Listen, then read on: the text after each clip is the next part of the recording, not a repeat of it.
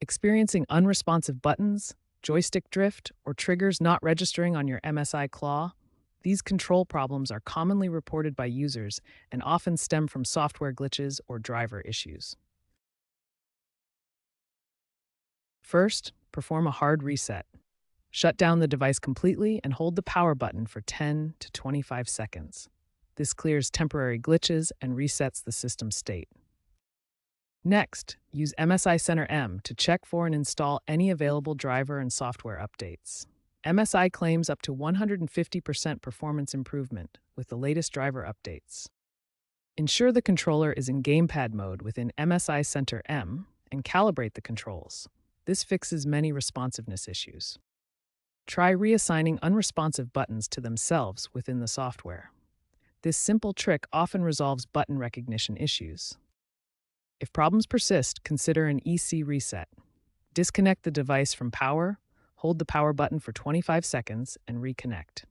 This resets the embedded controller. Some users have found success using third-party apps like AntiMicroX to remap controller inputs, especially for older games that may not fully support the MSI Claw's controls. If these steps don't resolve the issue, a clean install of MSI Center M or a factory reset might be necessary.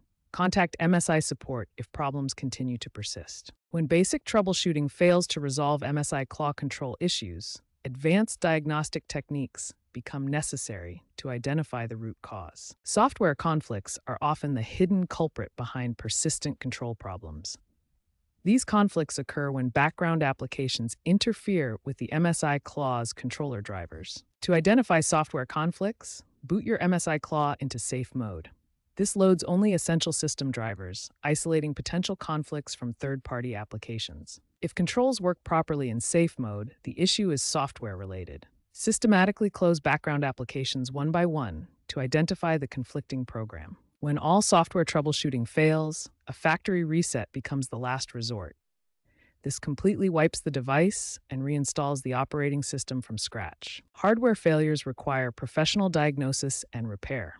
Unlike software issues, hardware problems involve physical component replacement and specialized tools.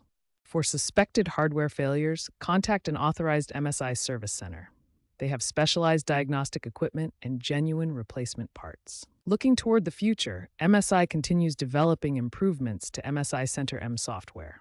Regular updates address bugs and add new features for better control customization. The MSI Claw community actively shares troubleshooting solutions and workarounds. Online forums provide valuable insights from users who have encountered similar issues. Remember to distinguish between hardware malfunctions requiring professional repair and software glitches that can be resolved through systematic troubleshooting. This distinction saves time and prevents unnecessary repairs.